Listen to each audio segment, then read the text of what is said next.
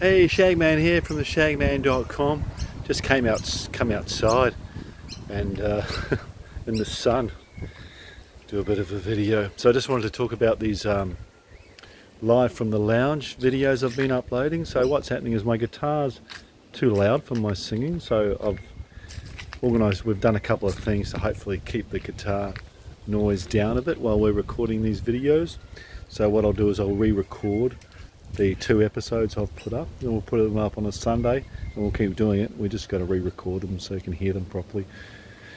Also, I've hurt my hand at the moment, so I can't play at the moment, so probably a couple more weeks we'll resume those videos. Another week anyway, should be right, hopefully. And I have recorded a song about the virus, the pandemic, and that's going to come out soon. Like, it takes a few weeks to get out in the system. So hopefully you'll be able to get it from the Shagman.com a bit earlier than by the time it gets on the streaming services. So that's almost ready, so I'll confirm that and let you know how you can go about downloading that soon.